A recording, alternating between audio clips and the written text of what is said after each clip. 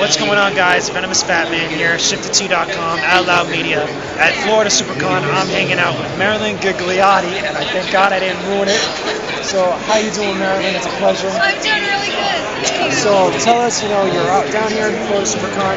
What have you been up to? What are you doing here with your booth? What's new? Well, I'm happy actually to be down here in Miami. I've been to Florida, but not this far south. So, let's see. I'm here promoting Alien Armageddon, which is an independent film that I did about 2 years ago. It was on video on demand, but now you can buy it on Amazon, from what I understand. You might be able to get Blockbuster as well, but I'm not positive on that. You know, with all the sci-fi stuff out, it's pretty much self-explanatory. Alien Armageddon. Yeah. Pretty cool. And then I've also done, about 4 years ago, Dead and Gone, another little kind of suspenseful horror kind of movie. And right now, some other things are kind of in the works, but I don't like to talk about them because every time I do... Secret. No, it's just, I feel like I jinx it.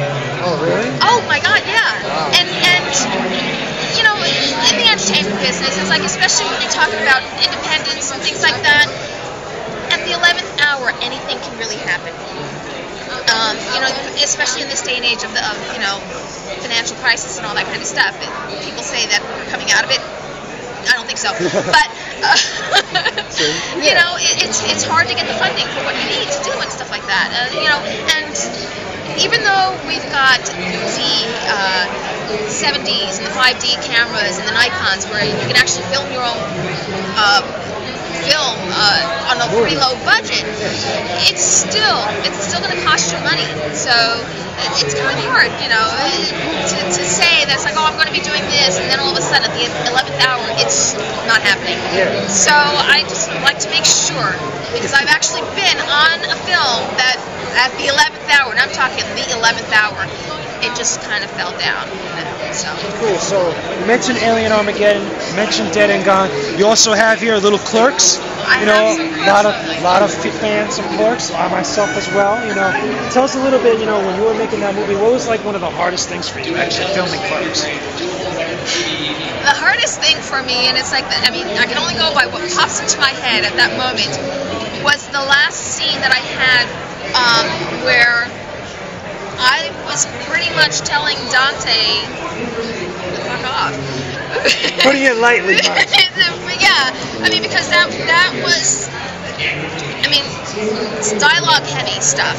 So I'm having to like really get into it, and it's like doing all this stuff, and it was kind of hard to have that run all the way through without any kind of mistake, you know, verbally or something. I mean, as you can tell, it's like I trip over my tongue a lot.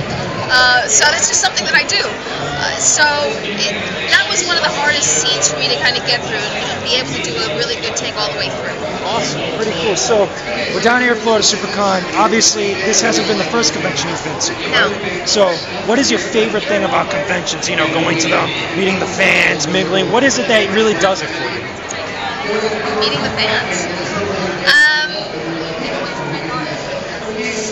For me, it's a little bit of a sense of validation for what you did, because you always will question what you do as far as, you know, was it good enough?